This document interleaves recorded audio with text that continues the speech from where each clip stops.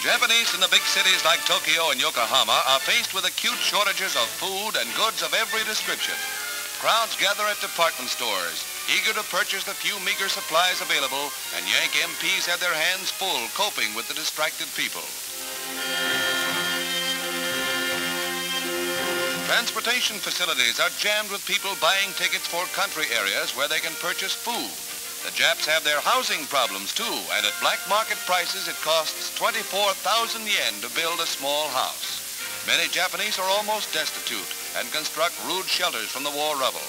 Even the standard diet, rice, is strictly rationed.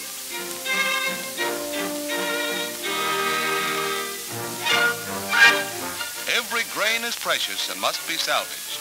All through the nation, every available plot is turned into garden, even amidst the wreckage.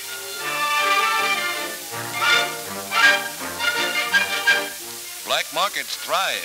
The yen, worth about 6.5 cents ordinarily, buys only about 3 cents worth at black market prices.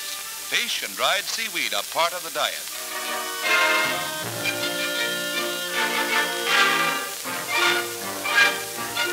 Roll-your-own cigarette machines are in great demand. America gives rice and the Japanese regulate trade, but the black market still flourishes.